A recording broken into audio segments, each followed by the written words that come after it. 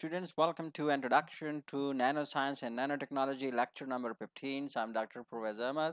In today's lectures, we will have a discussions on the melting point of a substance at the nanoscale. So let's proceed towards today's lectures. So you know that melting point of a substance is one of the physical properties of the materials. So in today's lecture we have to look at uh, the, the melting point of a material, especially when we reduce the size of the materials. So first of all, before proceeding towards the effect of the melting point on the reduced size material, that is the nanoscale material. So first of all, we should have macroscopic definitions of the melting point. That is, first of all, we should define what is melting point. So melting point is basically a temperature at which the atom, ions or molecules in a substance have enough energy to overcome the intermolecular forces that hold them in a fixed positions and a solid. So that is the more formal definitions for melting point. So now what it has to do with the nanostructure, that is when we have reduced size materials. So now you know that in nano size we have already a formal discussion that majority of the atom they are lying at the surface. So when the atom they're lying at the surface, so here you can see that at the surface, the atom normally they are in contact with the less atom inside that particular element, that molecule. So here you can see that we have a surface atom. So this surface atom it is in contact only with the three atom. So unlike that, we have an atom that is inside that material, so it is in contact with a nearby seven atom. So what we see here, um, since this surface atom, they are in contact with the less atom, so these surface atoms they require less energy to move. Why? Because they are in contact with the fewer atom of the substance. So what actually happened?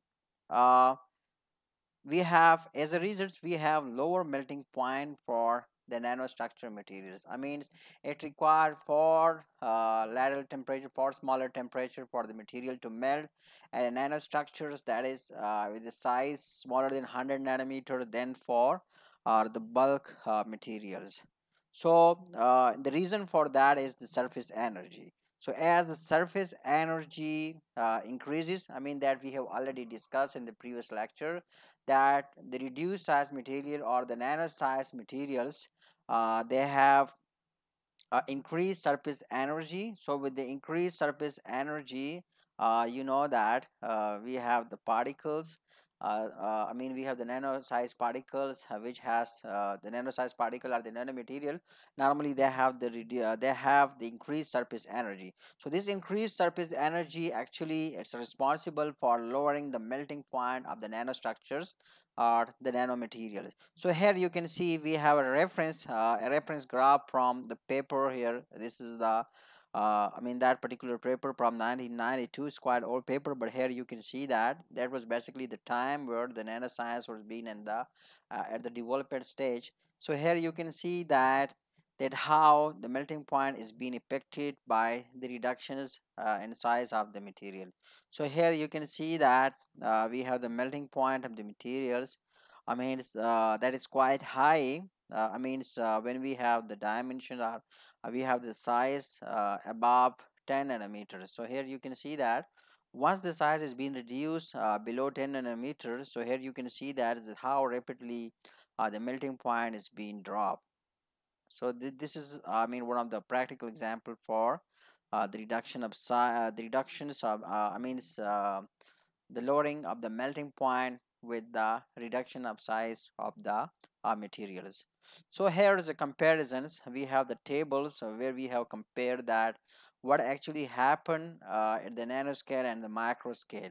So in that comparison you can see that the left most, that is here we have the majority of the atom. So at the bulk scale, that is the micro scales, we have almost all the atom on the inside of the object. So unlike this, at the nanoscales, we say that majority of the atoms split between the inside and the surface of the object. So, I mean, with further reduction of the sizes, so the number of atoms at the surface are more than at the volume. Now, what actually happen if we trying to change an object size? So, at the micro scale or at the bulk scale, it has very small effect on the percentage of the atom on the surface. So if we have, I mean, an object at the bulk, and if we want to reduce that object size, so I mean, it has a very less effect on the surface atom. So unlike that, if we have an object and we reduce its size in the nano, so it has a significant effect on the surface atom. I mean, we have, with the reduction in size of the materials, we get a significant percentage of the atom on the surface as compared to the volume. So change in the size of the object significantly change the percentage of the atom on the surface. So that is something very special link with the nanomaterials. And then when it's come to the melting point, so in case of the bulk materials, the melting point does not depend on the size. I mean, as long as the materials lying at the bulk range, that is at the at the macro scale, that is bigger than 10 raised to power minus 7 or 10 raised to power minus 6. I mean, size is bigger. So the melting point is not affected by the reduction of their size. I mean, as long as we are at the bulk scale, I mean, we are not in the formal nanoscale. But if we reduces the size and the nano range, I mean, we coming inside the nano range. I mean, once we have the size of the material at least one dimension less than 100 nanometer, so the more we reduce the size, the more lower, I mean, the lower we will have the melting point of the particle or the material. So in nanomaterials, once we are in the nano range, so further reduction and size will further lower the melting point of the material. So that is quite significant for the nanomaterial. So that's all we have for this lecture. Hope you enjoy a lot. So stay tuned for the next lecture, because from next lecture we will start on we will start a discussion on a nanomaterial synthesis technique. I mean, we will discuss different synthesis technique with the help of which we can synthesize different type of nanomaterial. So stay tuned with that lecture, and I hope you will learn a lot with that lecture. Till then, bye bye.